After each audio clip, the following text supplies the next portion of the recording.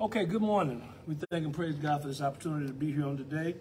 Out of respect to Pastor Emeritus Dr. Felker and Sister Felker, we hope and pray that things are going well for you all on today, as well as to our trustee chair, Sister Gloria Williams and Brother Eugene Williams. It was good to see you this past Sunday, and we hope that things are going well for you both on today as well.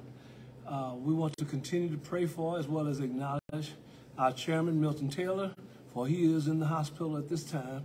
But we want to pray for Sister Repsy and that family as well, and hope that things are going well for you guys on today as well. We also want to acknowledge those that are here with us in person for our Bible study on today, as well as those of you who have taken the time out to log in, and the friends and members of the Mount Carmel Missionary Baptist Church. We thank God for each and every one of you all who are taking this time out to share with us on today. We're looking forward to sharing session 22 today, the faith to anticipate, where we're actually talking about living a faithful life while anticipating the return of Christ. We're now in 2 Thessalonians, and we're going to wrap up that chapter today. There's a lot in there to bring us up to speed with as well, and so we're looking forward to that. And so we're going to start off with our opening passage of Scripture, which is one of my favorites, the 51st Psalm, verses 1 through 13. Then we're going to have our opening prayer, and then we're going to go right into the lesson. In the language of the King James Version, it sounds like this. Have mercy upon me, O God, according to thy loving kindness. According unto the multitude of thy tender mercies, blot out my transgressions. Wash me thoroughly from my iniquity, and cleanse me from my sin. Verse 3. For I acknowledge my transgressions, and my sin is ever before me. Against thee only, have I sinned, and done this evil in thy sight, that thou might be justified when thou speak, and be clear when thou judge. Verse 5. Behold, I was shapen in iniquity, and in sin did my mother conceive me. Behold, thou desirest truth in the inward parts, and in the hidden part thou shalt make me to know wisdom. Purge me with hyssop, and I shall be clean. Wash me, and I shall be whiter than snow. Make me to hear joy and gladness, that the bones which thou hast broken may rejoice. Verse 9. Hide thy face from my sins, and blot out all my iniquities. Create in me a clean heart, O God, and renew a right spirit within me. Cast me not away from thy presence, and take not thy Holy Spirit from me. Verse 12. Restore unto me the joy of thy salvation, and uphold me with thy free spirit. Then will I teach transgressors thy ways, and sinners shall be converted unto thee. Amen. The word of God for the people of God. Psalm 51, verses 1 through 13. Let us pray. Gracious God, we thank you for allowing us this opportunity to see another day which we've never seen before. We ask that you would invoke your blessings upon us as we come together in this time of learning, this time of sharing, this time of expression. We ask that you be with those who are with us in person on today, as well as those who have taken the time out to log in and be with us. Then, oh God, we ask that you be with those who had a desire to be with us in person and could not, as well as those who had a desire to log in with us today and could not. Continue to keep us all now. It's in Jesus' name we pray and give thanks. Amen. Okay, so now, first things first I'd like to do, and one of the things I want to do as we go through today's lesson is to bring us back up to speed, which works in two ways. If you weren't with us in the last session, it brings you up to speed, but it also gives you continued clarity if we cover some things in the last session that you might just need to hear again so that they can kind of hone in, because these are very important parts that we're getting into now, because it's going to determine the difference between what the church in Thessalonica was dealing with and what we as Christians today are dealing with. And so it becomes important that we kind of re-emphasize and engage those sorts of things. So now, having said that, from our last lesson, we began with the discussion of righteous judgment. Righteous judgment. Now, let's listen to verses 5, 6, and 7 of 2 Thessalonians chapter 1. And this is the New American Standard Bible. I'm going to read it for you. This is a plain indication of God's righteous judgment, so that you will be considered worthy of the kingdom of God, for which you indeed are suffering. After all, it is only right for God to repay with affliction those who afflict you, and to give relief to you who are afflicted, along with us, when the Lord Jesus will be revealed from from heaven with his mighty angels. Now, interestingly enough, he's talking about this term that we introduced last session called righteous judgment. And God's righteous judgment was at work among the Thessalonians, and it was purifying them as followers of Jesus by showing them worthy of the kingdom of God. Now, that becomes very, very important because he says that, and you say, well, how can a judgment show me worthy? And I think that was a thing that I really wanted to really kind of re-engage everybody with. Because usually when we think of judgment, we think of bad stuff happening. Okay? Or as you've heard me define on many occasions, we're getting what we deserve. Well, it becomes important because it still means that. But remember now, he said righteous judgment. And so that becomes important for us to look at.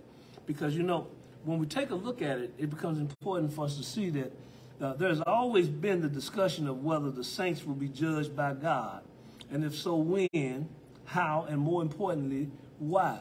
And I think you all remember I shared with you last session how people have given us those images that when Jesus returns, we're all going to stand before the great white throne, and we're going to have this screen, and we're going to see our lives and all this good stuff.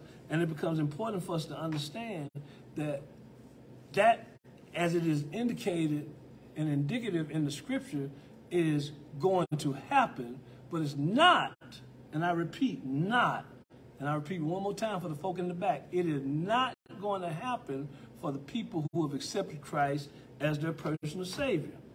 Think about this. I shared this last session. I'm going to share it now.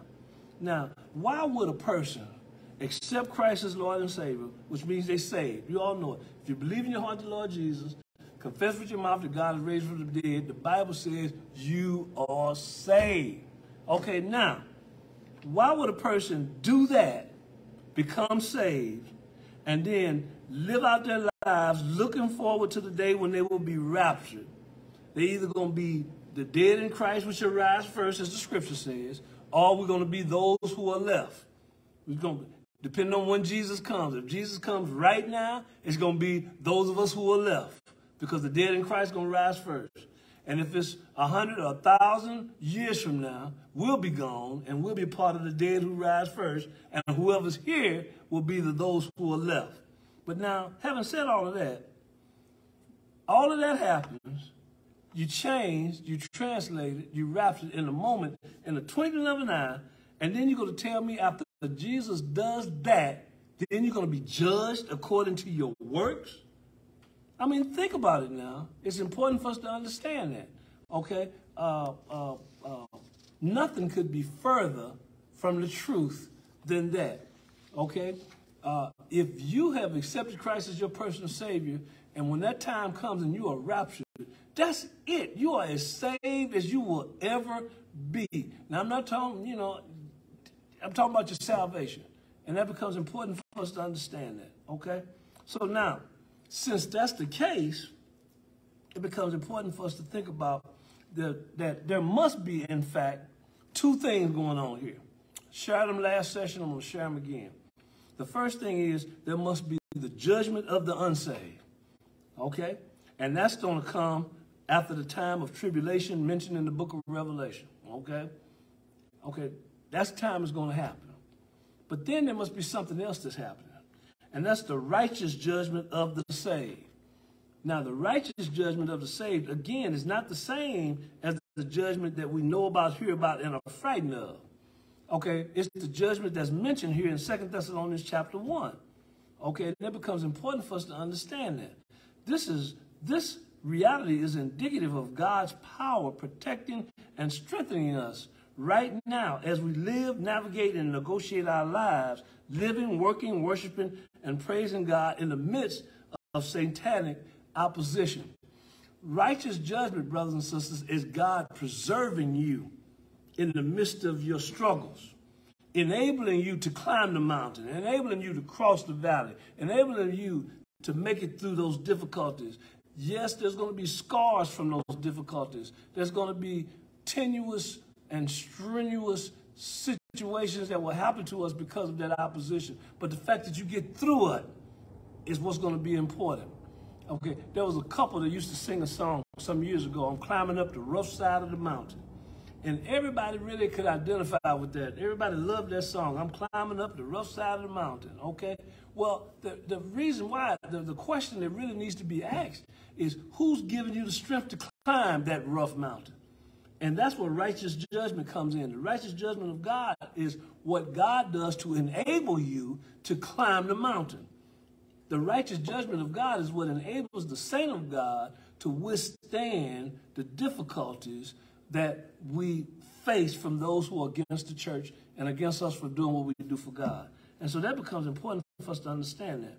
So now, this is not only the result of righteous judgment of the saved, but it's also a truth that needs to be shared and celebrated, brothers and sisters. I mean, we rejoice at the righteous judgment of God because we've accepted Christ as our personal Savior. Now, those individuals, and we'll get to that a little later, those individuals who have made a choice to not accept Christ as their personal Savior, made a choice to not want to worship God, made a choice to not want to do, they're going to face a judgment that is going to be nothing like what sometimes people would try to get us to think that everybody's going to experience. Okay? Theirs is going to be very, very much overwhelming, and we're going to get to that, a little bit of that, before we close today. Now, when we look at that, and then we look at the difficulties that we run into as Christians, because we do have difficulties, and it's been said that God is absent when we suffer, and that the suffering and difficulties encountered by Christians cause God's righteous judgment into question. Sometimes when you're going through, you say, well, this don't feel like no righteous judgment to me.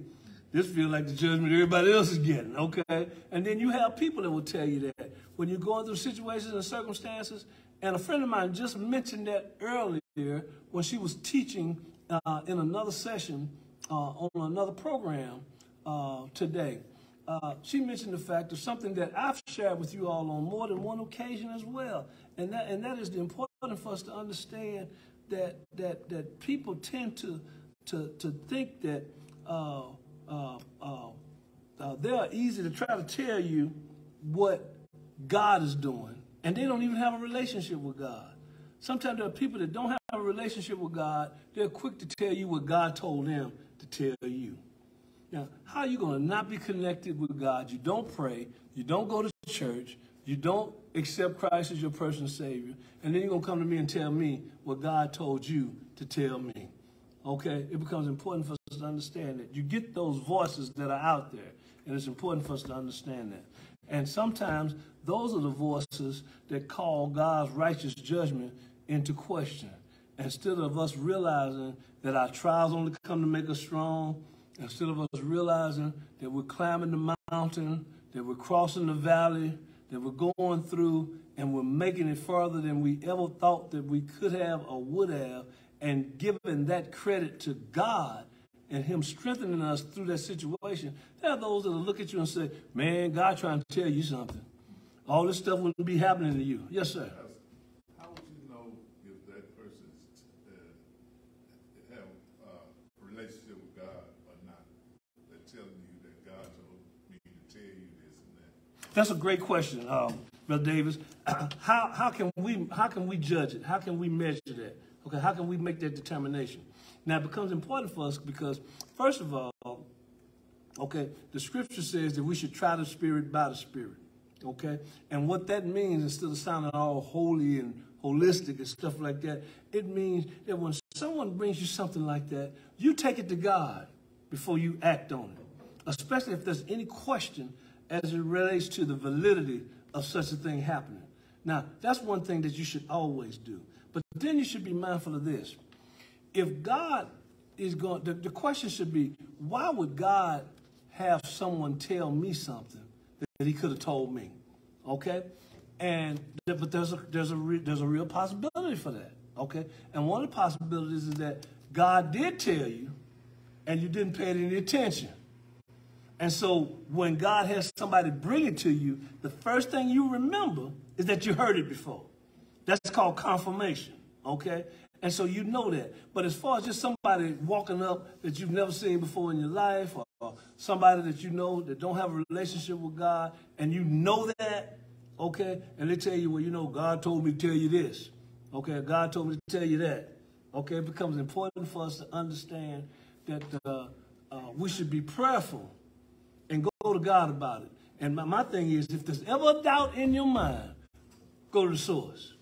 Okay? Somebody come to you and say, Brother Davis, you know, the Lord told me to tell you this. You receive it. Then you go to God. You say, now, the Lord, you know, Mr. Johnson told me this. Okay?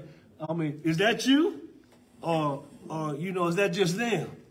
Okay? Go to God about it. I mean, you can go to him about it. And you'll be surprised at the response when you do that. Okay? When you actually trust God and go to him, okay, he will respond.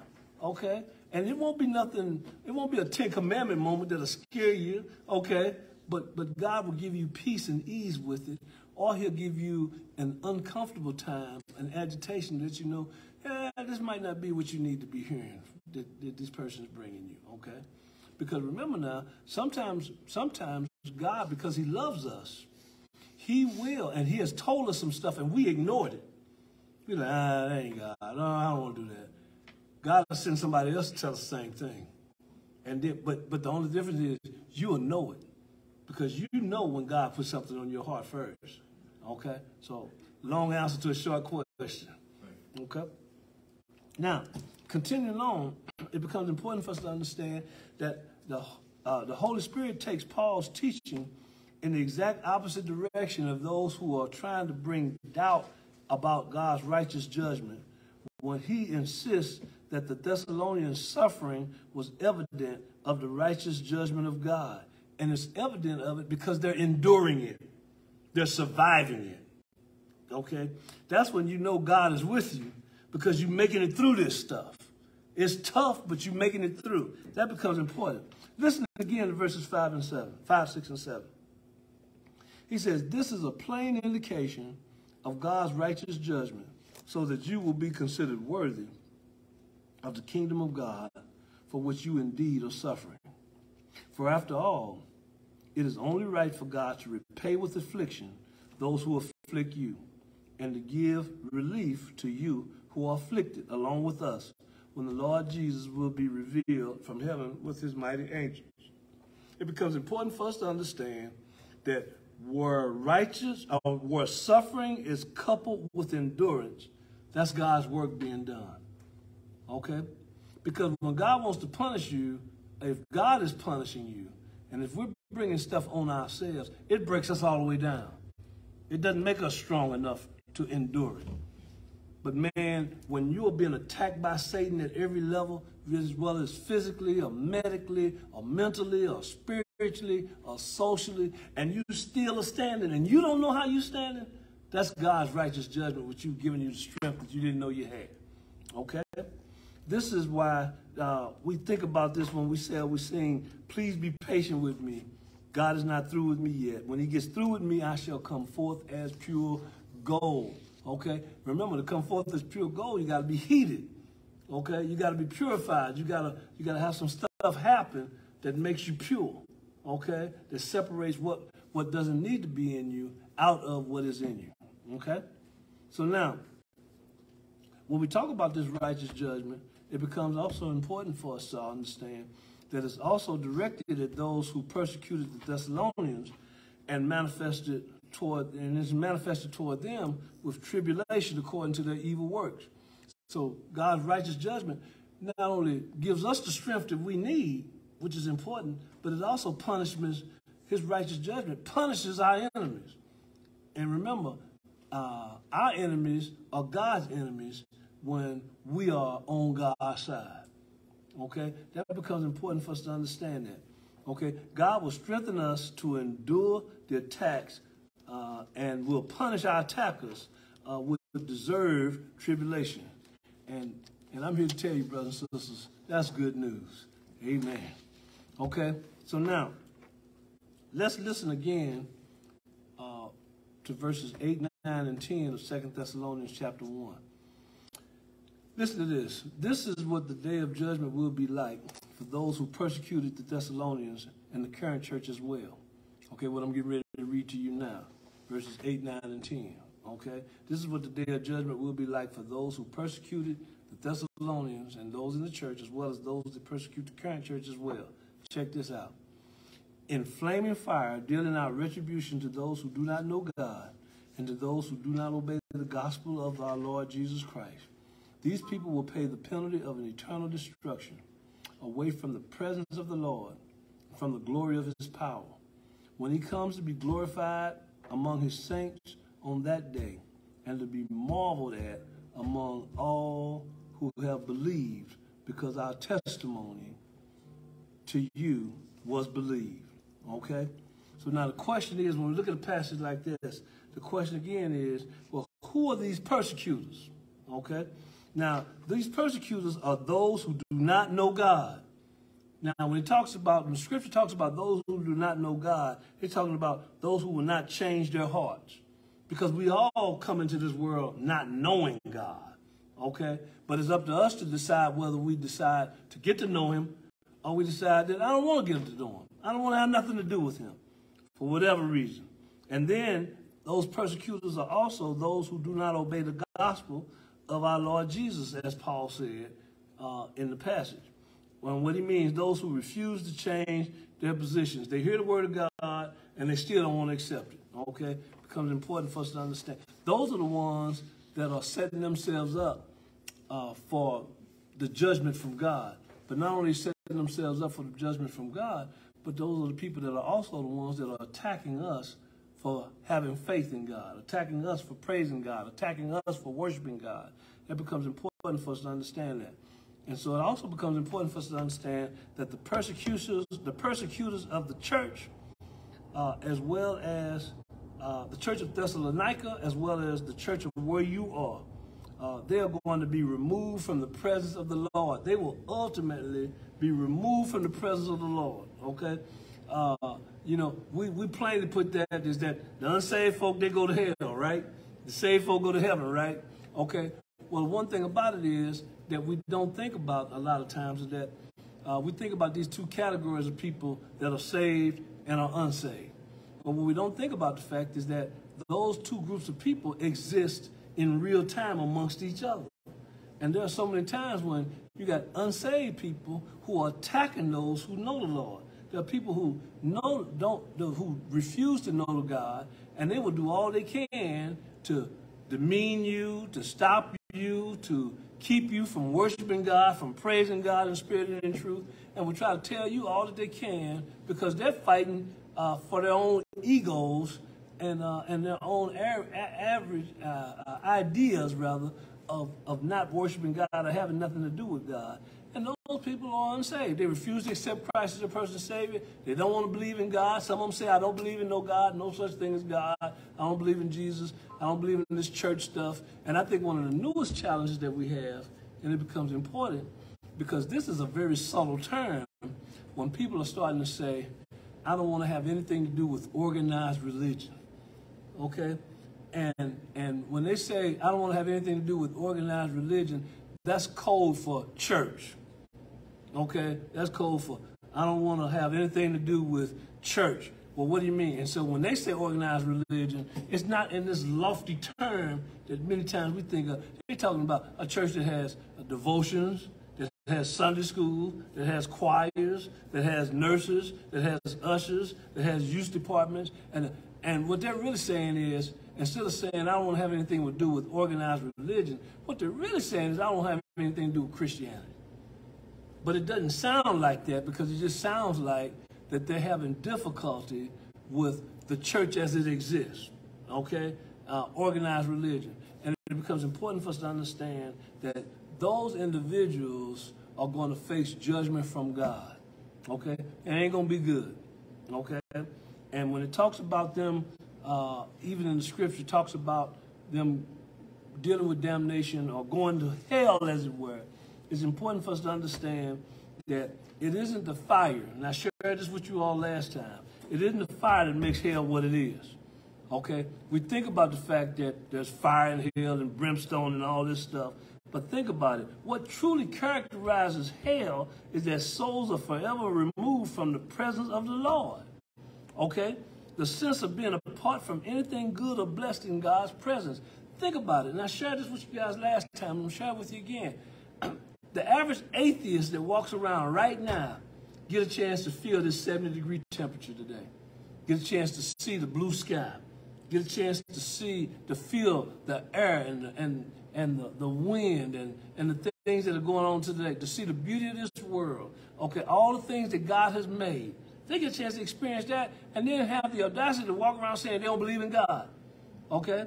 Well, there's going to come a time where those individuals who say that, should they not change their position, they're going to be removed from the presence of God completely, which means nothing that God has anything to do with, they're going to be around. It's going to be totally gone. Okay? And nothing, and that's true hell. That's hell when you have been removed from the very presence of the Lord. Now, nothing needs to be said more about its horrors other than hell will be completely devoid of God and every aspect of his character except his unrelenting holy justice to those who are there. His justice will be there because people get what they deserve, right? Okay? So now, continuing on here, it becomes important for us to understand that this is as much a truth of the present as it is a truth of the future. Okay? For the persecuted saints, those who believe, they will have God glorified in them on that day. And they will see and admire Jesus more than ever. And that's not just when he comes back again, but that's every Sunday. That's every Wednesday. That's every prayer meeting. That's every Bible study. That's every time the saints of God come together. It becomes important for us to understand that they will have God glorified in them because they're enduring the persecution of coming to church, of coming to Bible study, of coming to sing in the choir, of coming to teach in the Sunday school, of coming to learn in Sunday school, okay? And this shows the difference between one destined for judgment and one destined for glory. And that's the future aspect of it. Okay? The difference is the belief in the message. When he says our testimony, the simple gospel of Jesus Christ is going to determine who's saved and who's not. Okay? You believe in your heart the Lord Jesus, confess with your mouth that God is raised him from the dead, thou shalt be saved. How you know about Jesus? Because I heard about the gospel message. What do you hear about? I heard he came down through 42 generations. I heard that Jesus healed the sick, raised the dead, gave sight to the blind. I heard that he fed the multitudes with a few fish and some barley loaves. I heard that he walked on the water. But then even more importantly, I heard that he died on the cross for my sin. And then I also heard that on the morning of the third day, which was the first day of the week, he rose from the dead and declared all power. But not only that, I heard that he declared before he ascended back to heaven that we shall, as he told his disciples, he continues to tell us, we shall be witnesses after the Holy Ghost has come upon us, and we shall be witnesses in Jerusalem, Judea, Samaria, and the uttermost parts of the world. In other words, we'll be witnesses everywhere. Okay, we'll be doing our thing wherever we can. And it's all because of the gospel message that we chose to accept versus those who refuse that same gospel message, which Paul refers to as our testimony. Because when he talks about our testimony, he's talking about what I just said. Okay? And that should be our testimony. Everything that I said, okay, about what it is, okay? Now, interestingly enough, chapter 1 of 2 Thessalonians closes with a prayer. And these two passages of scripture, and I'll share them with you. Beginning at verse 11. To this end, also we pray for you always, that our God will consider you worthy of your calling and fulfill every desire for goodness and the work of faith with power, so that the name of our Lord Jesus will be glorified in you and you in him, in accordance with the grace of our God and the Lord Jesus Christ. Now this becomes important. What a closing right here. Because since the Thessalonian Christians were in the midst of persecution and tribulation, they needed prayer. And here Paul assures them that he and his associates always pray for them. Now, this becomes important because he goes on to say that God gives Christians a high calling. And the calling is to see him glorified in us at his coming. I mean, he wants to see us as we are. I mean, there's a passage of scripture that says that it does not yet appear what we shall be like. But one thing we do know, that when he comes again, we shall be like him, for he shall see us as we are, okay? Now, Paul rightly prays that the Thessalonians be counted worthy of his calling. And he shows ways to fulfill that calling. Because remember now, being a part of the church is more than just accepting Christ as your personal Savior and being saved. Okay, you got that under your belt. Okay, now you're part of it. You're a member of a congregation.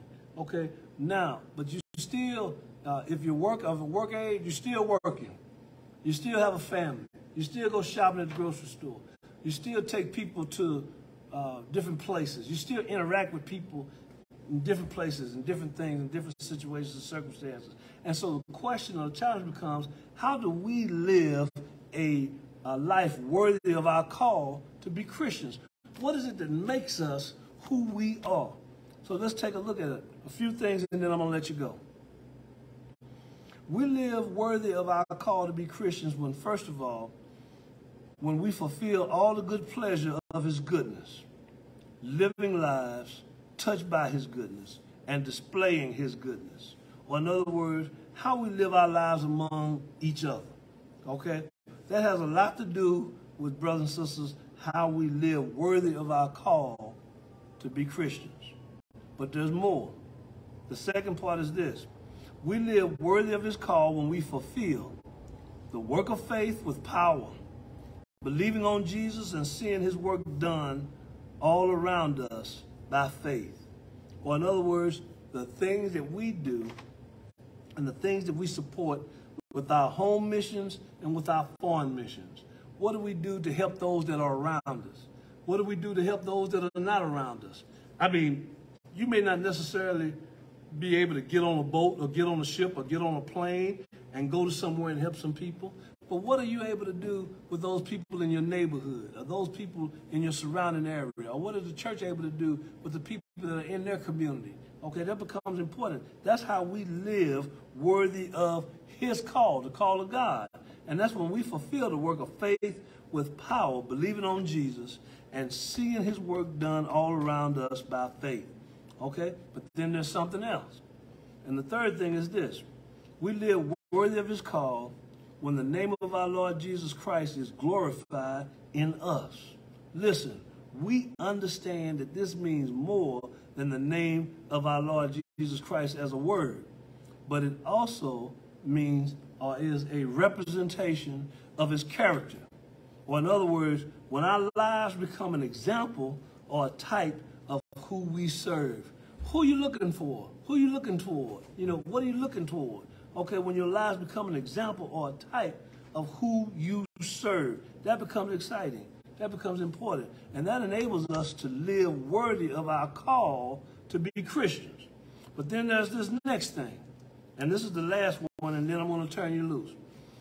We live worthy of his call when we are glorified in him, when he alone is our source of glory and exaltation, and we are in Jesus, and that's more important than who we are in anything else. Listen, when our praise, when our worship, when our prayers are not dependent, are not expectant, are not inhibited by anyone else, it is then we are living worthy of his call, okay? Because we're glorified in him, and he's our source of glory and exaltation. We're not letting nobody inhibit our praise. We're letting nobody inhibit our worship. We're letting nobody inhibit our prayers. Our prayers are not dependent on whether somebody else is praying. Our worship is not dependent upon whether somebody else is worshiping. Okay? It becomes important for us to understand that. And then we're not expecting somebody to be with us to the point where we won't do it until they get there. Okay? It becomes important for us to understand these things. So now, that ends chapter 2 of 2 Thessalonians. Chapter 1, rather, I'm sorry.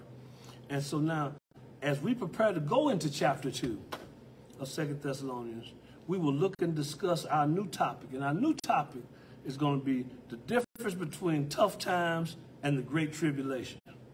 Okay? Because sometimes people look at these tough times and they think we're in a time of tribulation. And I'm here to tell you, That's not the case, but we're going to deal with it. But that's okay. We won't be the first ones that felt that way, because there were other people that felt that way too. And so when we think about these things, of course, they give us the faith to anticipate, as well as living a faithful life while anticipating the return of Christ. But we want to make sure we prepare ourselves to deal with the difference between tough times and the great tribulation. Amen. Okay, so that's it. That's all. We hope we've been helpful to you on the day. We want you to continue to be prayerful for us as we look forward to worship on this coming Sunday at 11 o'clock. We're thankful for all that God has done for us. And we want you to put down in the text box those names you'd like us to remember in our prayers as we prepare ourselves to go down from this place. Let us pray. Gracious God, we thank you for allowing us this opportunity to see another day which we've never seen before, the health and strength that you've given us. We ask that you be with all of those names that we've had opportunity to offer up. We ask you continue to be with us in every way. Dismiss us from this place, but never from your presence, your love, and your protection. It's in Jesus' name we pray and give thanks. Amen. Amen. All right. Well, God bless you. We thank you for sharing with us. Thank you all for sharing with us today. And Sister Jones, we're grateful for our camera person. Sister Jones sharing with us on today. Say hello, Sister Jones. Hello, everybody. And so until next time, take care and God bless.